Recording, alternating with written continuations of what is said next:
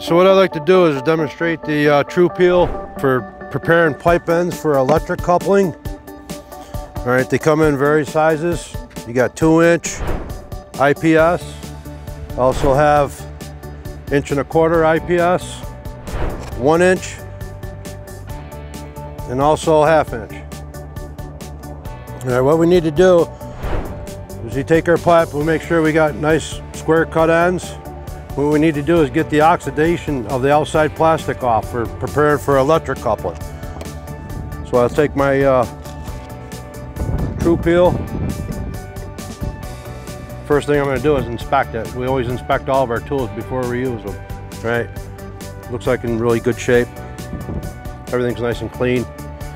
What we do is we insert this into the end of the pipe, and I'll do a little twisting here until I get my cutter started on the edge of the pipe, and that's all I'll do is start rotating.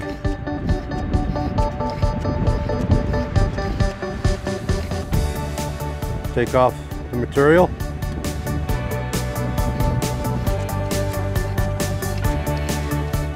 That's all this here is the feed screw, so that's just feeding as I'm turning, so there's no skips on the plastic pipe.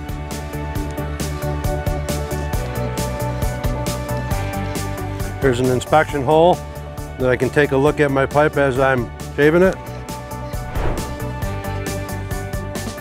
And it comes right to a stop. There's a little plunger right here on my cutter that I can push down.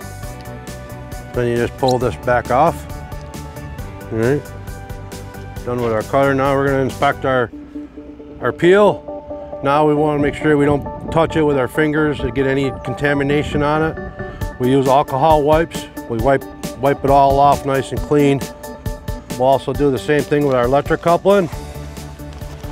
We'll wipe it off on the inside, make sure there's no contaminations of anything. Then we can put it in. I mark it. I peel the other pipe, put that in, mark it, and then I got an under clamp to hold everything in line. And then we air test, soap test, make sure there's no leaks. This is a demonstration of a true peel to get the oxidation off your pipe to prepare for electric coupling.